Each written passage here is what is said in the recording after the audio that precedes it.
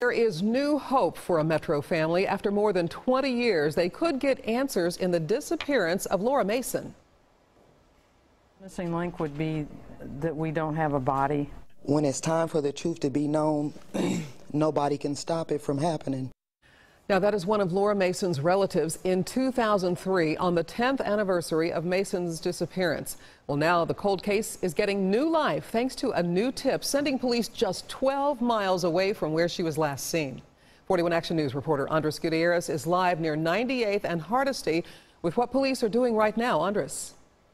Yes, Anthea, first let me go ahead and get out of the way and show you what is happening right here. That truck that you see there is halfway filled with concrete and dirt. For the last few hours, heavy machinery has been going back and forth from that house's backyard. Detectives are in that backyard where they believe that Laura Mason may be buried. We're now in the second day of this search. We have seen 2 cadaver dogs here on the scene, and we've heard them barking a few times. Crime scene technicians are using buckets and shovels to do a thorough search of this backyard.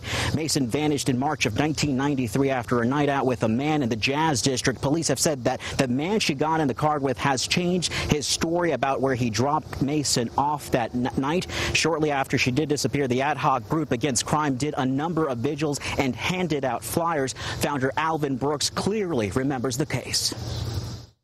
I cannot imagine how the family feels not knowing what happened to their mother, their sister, and their loved one. But it's sad memories.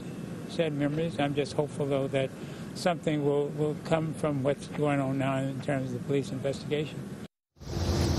And now we are learning that Mason's family will be giving a statement in less than an hour at noon at that ad hoc office. My colleague Brian Abel is on his way there. He'll have an update later this afternoon. And the operation here is pretty extensive. We're also monitoring it, and we'll have updates online and on the air as well. Reporting live this morning in South Kansas City, Andres Gutierrez, 41 Action News.